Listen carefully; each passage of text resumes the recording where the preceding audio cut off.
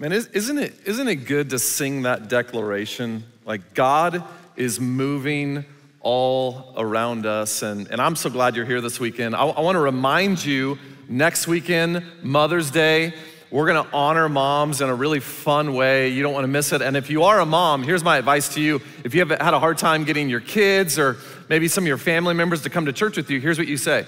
When they say, what do you want for Mother's Day? You say, I just want you to come to church with me. I mean, how are they supposed to turn that down, right? So moms, we love you. We're gonna have a lot of fun next weekend. But this weekend, we're continuing this series we've been in that we started last weekend called Letters from My Future Self. And the whole idea is if you could go back in time and write yourself a letter to your younger, that dumber version of you, what would you say?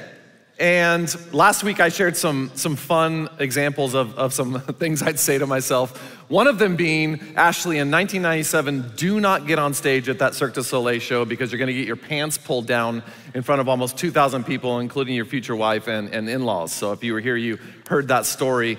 What's interesting is on Monday morning, I got into the office and I got this email from Mark, who attends one of our campuses. He said, Ashley, in September 1997, my best friend and his wife asked us if we wanted to take a trip to Las Vegas.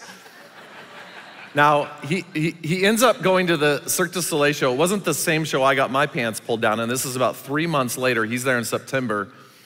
He said, we went to the Cirque du Soleil show. I was on the second row. Intermission, this really fat baby walked on stage and pointed a spotlight on me. I tried not to draw eye contact, but I began getting booed. My wife and friends just said, get on stage. So I reluctantly went on stage. Next thing I know, someone came up behind me and depantsed me down to my boxers.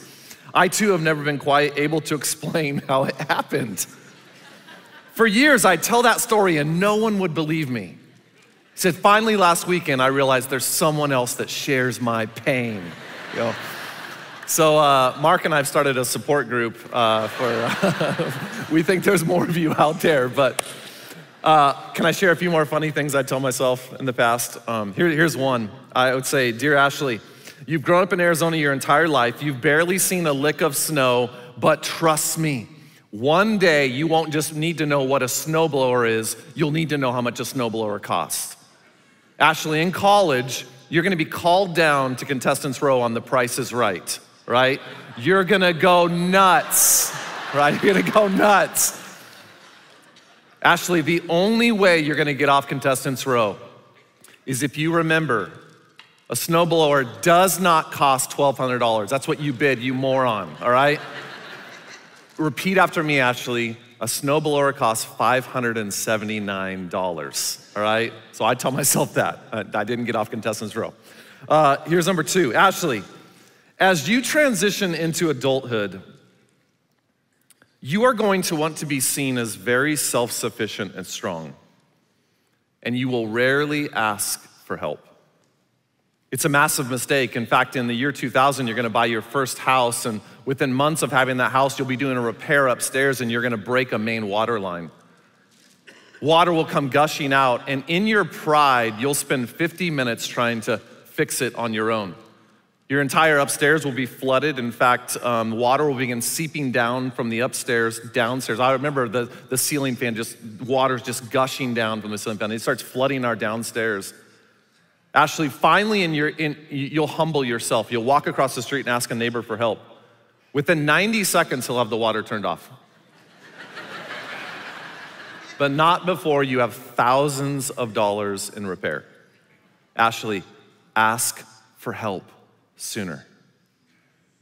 It will teach you a valuable lesson that asking for help is not weak. In many ways, it's the strongest thing you can do.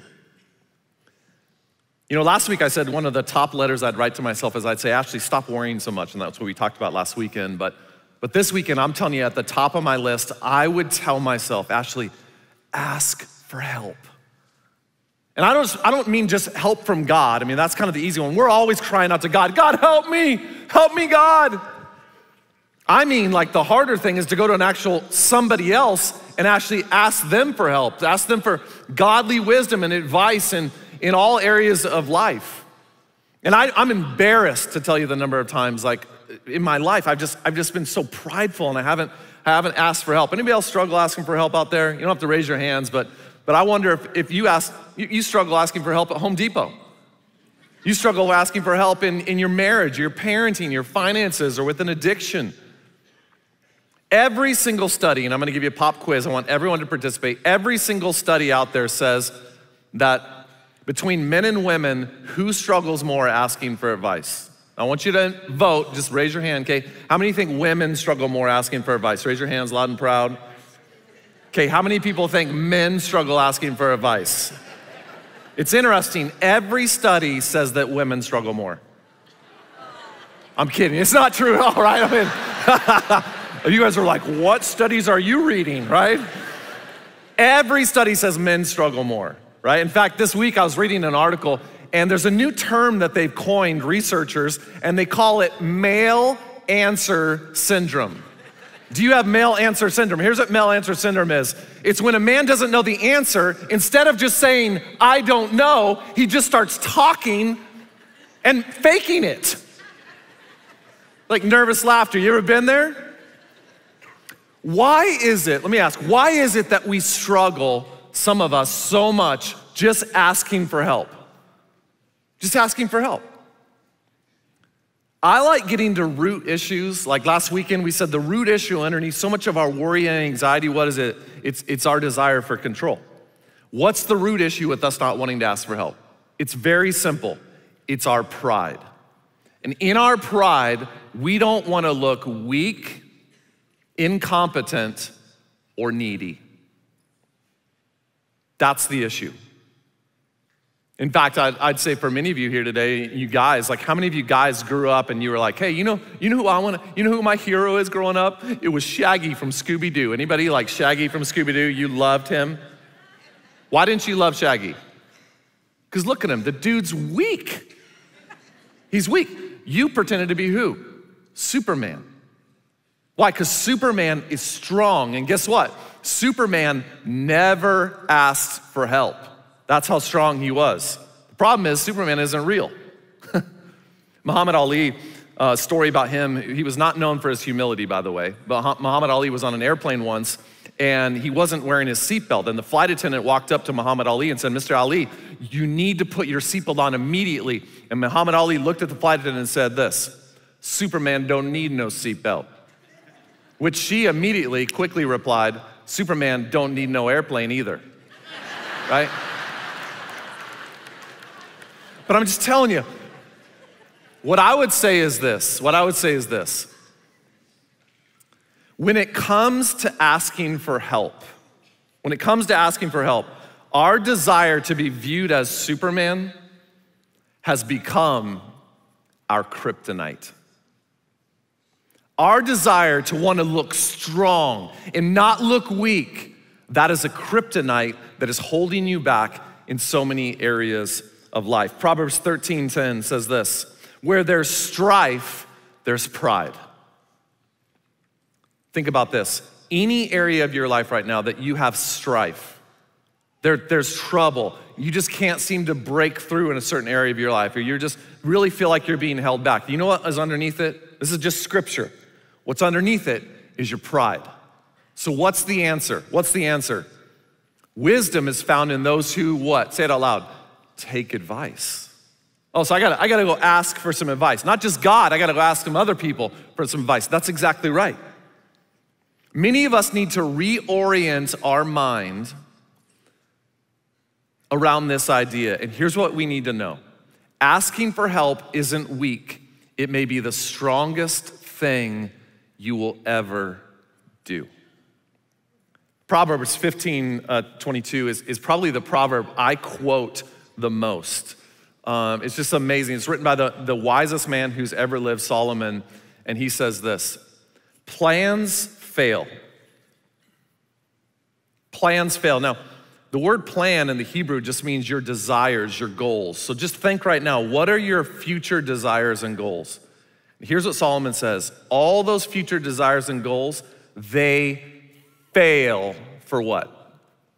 Lack of advice.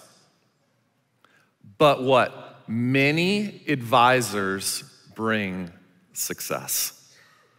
Now, the word advisors here is a Hebrew word that underneath it is the root word for to consult someone, to ask for advice. And what's interesting is the first time this root word is ever used in Scripture is where I want to take you today to land for our Scripture today. It's Exodus chapter 18, the first time this root word's ever used to get some advice. And it's a man in Scripture that almost in his pride didn't ask for help.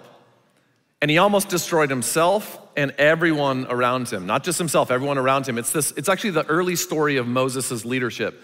Now, if you know anything about Moses, Moses was the man that God chose to lead the people out of 40 years of bondage and slavery in Egypt to the promised land, and God chooses Moses. And Moses is a very reluctant leader, to be honest. He's actually viewed by most people early on, the Israelites, as really weak. They don't want to listen to him. Moses makes all sorts of excuses why God can't use him.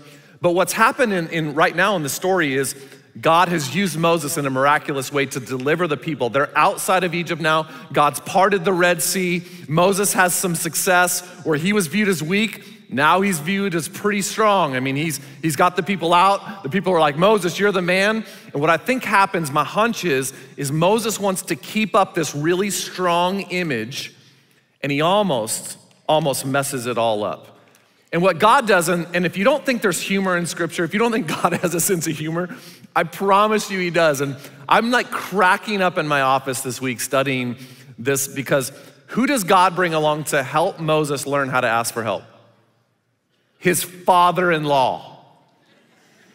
Does God not have a sense of humor? For most guys, especially early in marriage, who's the last person you want to ask for help from? Your wife is like, honey, just call my dad. Like, pipe down, woman. I'm not calling your dad. Right, because you're like, you want to look strong. God sends Moses' father-in-law to teach him about asking for help, which means any of us can ask for help. Let's pick up the story in Exodus chapter 18, starting in verse 7. It says this: So Moses went out to meet his father-in-law. Moses' father-in-law shows up on the scene right after God's rescued them all, and they're kind of just past the Red Sea, and they're in the desert now, and Moses' father-in-law shows up, and it says that Moses bowed down, kissed him, they greeted each other, and went inside the tent. Now this would kind of be the equivalent if your father-in-law showed up to your house and you guys just exchanged pleasantries. How you doing? Oh, good to see you. And then your father-in-law's like, let's go to the garage and talk man to man. So Moses and his father-in-law go into the tent, and you can kind of just picture Moses' father-in-law being like, hey, Moses, like man to man, like, how's it going? How's it going with you? Very next verse, verse 8, Moses told his father-in-law about everything the Lord had done. Now, we don't know exactly what Moses told his father-in-law, but could you just imagine Moses is like, so then, Pharaoh was like, I'm not gonna let you go. And I was like, really? Bam, and frogs, and then finally he let us go, and then we parted the Red Sea, and people were freaking out, and I was like, settle down, God's got this. And he took us through the Red Sea, and here we are, and Moses led 1 million people out of Egypt. And Moses is like, hey, so here I am, leading 1 million people. Probably never thought your son-in-law would be this big a time of a leader. I mean, your daughter's pretty lucky, right? I don't know what Moses' father-in-law said. I'm sure he was really impressed, right? I mean, he may have even said to Moses, like, hey, Moses, you need any help with anything? Oh, no, I've got this just fine. You just relax. Verse 13, the very next day, Moses took his seat to serve as judge for the people, and they stood around him from morning till evening. Now, please understand what's happening. Okay, here's what's happening. If you've got 1 million people around you, you have 1 million problems. It's just true. And what Moses does is he sets himself up as the single end-all judge and leader for everyone. So if anyone has a problem, they go to one person, Moses. And it says from morning all day long till evening, all Moses does is try to deal with everybody on his own. He never asks anybody else for help because he's the man, right? And what Moses' father-in-law asks him next is a really interesting question. I mean, it's a good question. Moses' father-in-law, verse 14. Hey, Moses, why do you alone sit as judge? while all these people stand around you from morning till evening. In other words, Moses, why on earth wouldn't you ask some other people for help? And watch Moses' answer, because I just want you to hear his answer, because I would call this the leader's trap. It's the trap that so many of us fall into. And Moses says this, just kind of blurts it out. Next verse. Moses answered him, because the people come to me. They come to me to seek God's will. And whenever they have a dispute, it's brought to me. And I decide between the parties and inform them of God's decrees and instructions. You notice the me-I language? In other words, I'm the man. And if people come to me, I have to be the one that has all the answers because they're coming to me. And I want to just speak to leaders for a minute because we have so many leaders in our church. Whether you're leading a team, whether you're leading a business, whether you're a mom at home, leading those little rascals running everywhere. I want to say to you today this. Do you understand when someone comes to you with a question or a problem, you don't have to be the one that has the answer?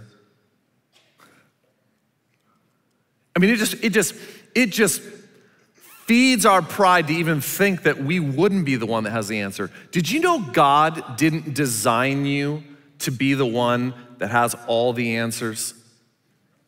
Did you know when you set yourself up like Moses does as the one that has all the answers, can I tell you what will immediately happen? I don't care if it's your parenting, your business, your leadership, you will become the bottleneck for everyone growing and yourself growing immediately. You'll be the bottleneck for growth. I'll just use myself as an example. I mean, I've had to learn so much about this over the years with leadership. I mean, think about CCV for a minute. I mean, just imagine our church. Imagine if tomorrow I set myself up at CCV exactly like Moses did. And I said, hey, anybody across our 12 campuses, soon to be, later this year, I mean, we'll have 14 campuses, going on 15, 16. Every staff member, every single person in the congregation, if you have a question or a problem, you come to this guy. Do you know what would immediately happen to our church? First of all, I wouldn't preach another message in my life. I would have no time to study, no time to prepare. I would have no time to lead and vision cast in the future. Zero. All I would do till morning, till evening is I would just wear myself out and I'd wear you out. And immediately I would become the bottleneck to all that God wants to do in our church. We become irrelevant overnight. And by the way, most churches in America are not growing. And the issue is this. It's not preaching. It's not ministry strategy. The issue with most churches is leadership. There's a bottleneck at the top because sometimes leaders get into this trap thinking, I'm the end all be all. I have to be involved in everything and everything has to come to me. What a limited view of thinking. And God did not design you to be the end all be all. And if you operate that way, you know what you'll do? You'll never surround yourself with people that can help the way God designed it. And that's why at CCV, I wanna say this, I am so thankful at our church that we have the amazing staff we have. From our campus pastors are incredible, to our associate pastors, to our kids and student pastors, to our special needs pastors, to our stars pastors. And by the way, the heroes of this church, from our executive team to others, you know what the heroes of our church though are really? The heroes of our church are those of you that step up and volunteer and lead in so many areas of our church. Do we not have so many people around here that are leading in so many great capacities? Can we thank them today? Like that's what makes up a great church. That's what makes up a great church. And Moses, he falls into this trap of thinking he has to be the end all be all. And so what Moses' father-in-law Jethro says next to him, somebody needs to hear today. Here's what Moses' father-in-law says next. He looks at Moses, everything that he's doing and how he operates, and here's what he says. What you are doing, say it loud and proud, is not good. Someone today, you're operating all alone. It's all on you. You don't ask anybody, hardly ever, for their help.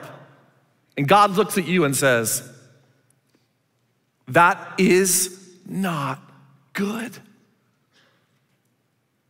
He goes on to say this, you and these people who come to you will only wear yourselves out. Now notice what he says, not only you, Moses, are gonna wear yourself out, you're wearing all the people out, which is such a great principle. When you operate like it all depends on you, here's what happens. When you won't ask for help, you don't just wear yourself out, you wear out everyone else around you. And there's a parent here today that you won't ask for help and you're wearing your kids out because they need you to get advice for someone else that's gonna help them, but you're wearing them out because it all depends on you. And so Moses' father-in-law goes on, he says, the work's too heavy for you. You can't handle it alone. I love that. In every area of your life, it's too heavy for you to do it on your own. Like every single area, I don't care what area it is, you weren't designed to do it on your own without asking for help from other people. So verse 19, he says, listen now and I'm gonna give you some advice. And here we see that root word from the same exact word in Proverbs 15:22. It's the root Hebrew word for advice, first time it's ever used. And it's a father-in-law giving advice to his son-in-law. I just think that's funny. But the advice that Moses gets, I'll encourage you to go read all of chapter 18 this week. The advice is incredible. Moses' father-in-law says, hey, Moses, I'm not telling you not to lead.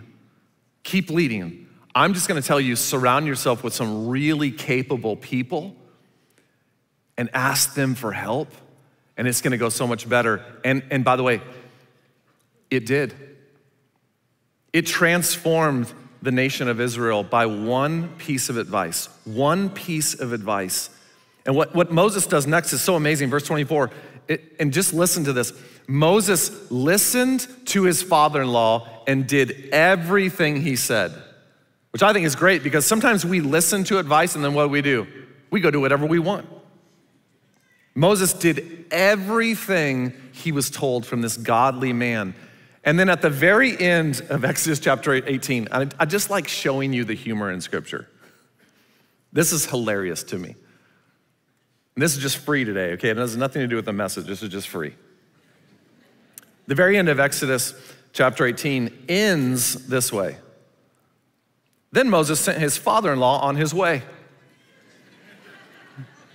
Do you see the humor? It's like sometimes the in-laws, it's like, this is awesome, but it's time for you to go. That's what he did. That's what he did, send him on his way. But I wanna take chapter 18 and I wanna just pull out 3 things we can learn about asking for help, straight from this account from scripture. And if you're taking notes today, here's number 1. You may be one piece of advice away from a better future. What's amazing to me is no matter what you're dealing with today, I don't care what the issue is, I don't care what the tension is, whatever you're dealing with today, listen to me, God has an answer for you.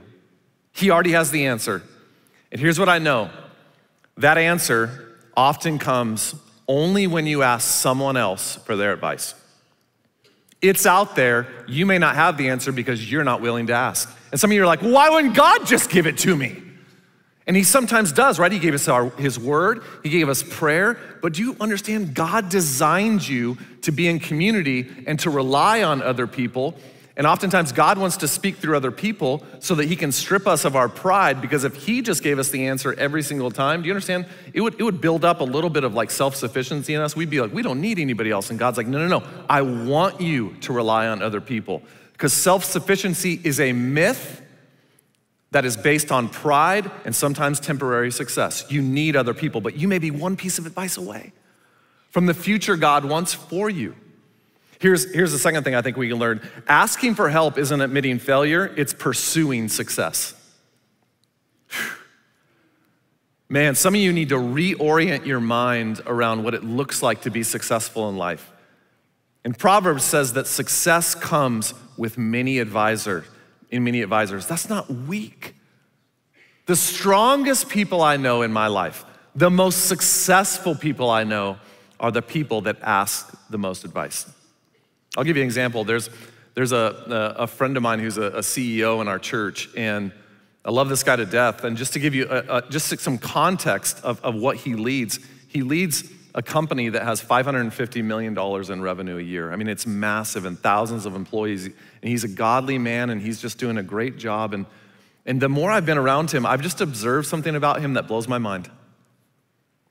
He asks for advice almost more than anybody else I know. And he's one of the greatest leaders I know. And here's the thing, he's not young. He's in his 60s. I mean, at some point you'd think like, hey, I've been leading long enough, I'm in my 60s. I know what I'm doing now. You never age out of asking for advice. And this guy's asking for advice all the time. You know what's crazy? He comes across really young. He doesn't look like he's in his 60s. And I think his youth, part of it is dictated because he is not afraid to ask advice from anybody. He does it all the time. Here's the third thing I wanna look at today, and this is the one God brought you here just for this. The quality of people you surround yourself with will determine the quality of the advice you get. It's been said, show me your friends, I'll show you your future.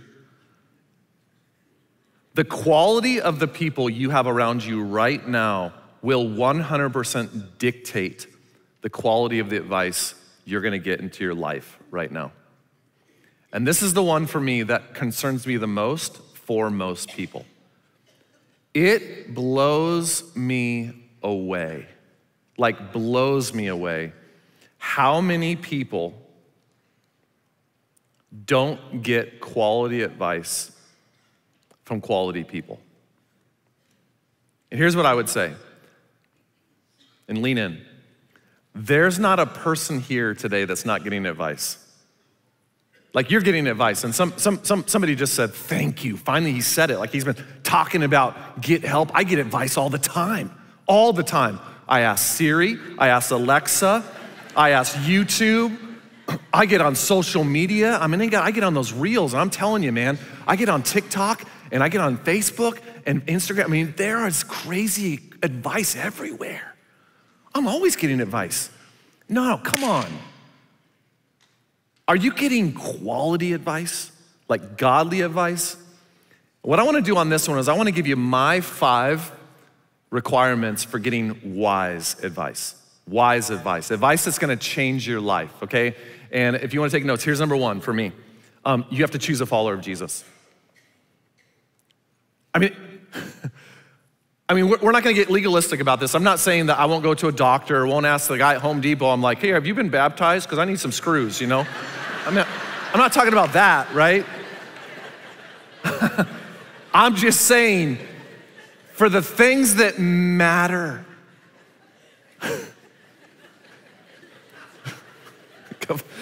for the things that matter, you should be asking another Christian, and here's why.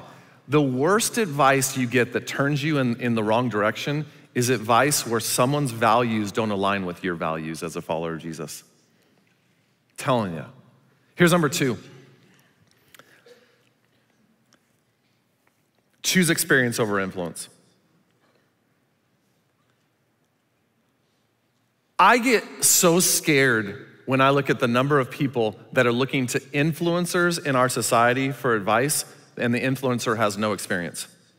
I mean, it's crazy to me. And I wanna tell you this. Just because someone's a celebrity doesn't mean they have godly wisdom. Let me say it again for somebody. Just because someone's a celebrity and famous doesn't mean they have godly wisdom. Come on, right? That's stupid. That's so dumb. I don't care how many followers you have. I care how many years of experience you have. You know why I didn't get on The Price is Right? Can I share the real reason? It's because every item that came up for bid, that snowblower came for bid, you know what I did? I turned around and looked to my 19-year-old idiot friends for advice that have never bought a snowblower. They have no idea. Did I look in the audience and go, oh, that person looks wise. They look a little older, right? They look like they have an experience. No, I looked to my 19-year-old peers. And that's what some of you are doing. You're looking to your peers and some sort of influencer for advice, and it's jacking you. And I wanna tell someone this, you will never, ever get to where you wanna go until you start asking people that have already been down that road, that have experience. You choose experience over influence every single time. Here's number 3. Ask people that know you the best and love you the most. Now you have to ask people that know you, because here's what happens. We sometimes ask people that don't know us at all, and then we snowball them with all of our excuses. You need someone that can call you out on, no. I know you. Ask someone that knows you, and ask someone that loves you. And this is super practical. I just think it's hard, very practically, to ask someone for advice that you know doesn't care about you. And I wanna tell someone today, you have a lot of wisdom, you have a lot of experience, and you're confused that nobody comes to you and asks for your advice. And I wanna just challenge you, maybe that's because you don't care for and love other people well. You can have all the wisdom in the world, but if you don't have love, you're missing the foundation for people coming to you and asking for advice. Here's number 4. Ask more than one person. Let's go back to Proverbs 15:22. Plans fail for lack of advice, but say it out loud. One advisor. Oh, no. It says many advisors. Oh, so I gotta ask multiple people? Yeah, but I might be bugging them. No, you might be blessing them. Yeah, but I like going to one person because I like going to the one person I know is gonna already agree with me. You think I gotta ask multiple people? What if someone doesn't agree with where I'm already leaning? That's the point. Every leader knows you should surround yourself with people that don't just think exactly like you do and don't see exactly the way you do, because some of the best advice you'll ever get in your life is when people have a different perspective, a godly perspective still, but a different perspective than you have. And I'll tell you what, last year, Jamie and I had a pretty big decision we were trying to make. And as we were looking to advisors, we asked multiple advisors in our life, but we specifically went to one married couple that we thought would disagree with where we were already leaning. I want to tell you, it was some of the best advice we ever got. And some of us are just so afraid to do this, especially like when we're in a relationship or we're dating someone, or we have a big financial decision that we're already there. And we just want everyone to align with us. Ask someone that more than just one person, right? Just ask more than one person. And here's the second, I've already kind of led into this a little bit. Ask someone you know will likely disagree with you. You gotta ask someone that'll disagree with you for all the reasons we just said. Not just one person, but multiple people, and at least one person that you think will disagree with you.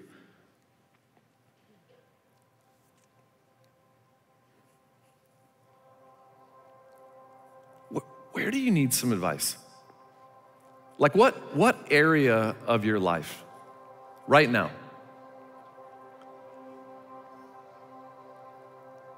For some of you, you've got a really big future decision. And you know how you're leaning, but if you got multiple advisors to weigh in, like godly, Jesus-loving people that love you. Some of you have a child right now. And I'll tell you what, parenting in this day and age, it's hard. Some of you have a child and they're so wayward right now, you would ship them to another country tomorrow if you could, right? I mean, let's be honest. And I'm just telling you right now, there is a parent in this service that has the answers you need. You're just not asking.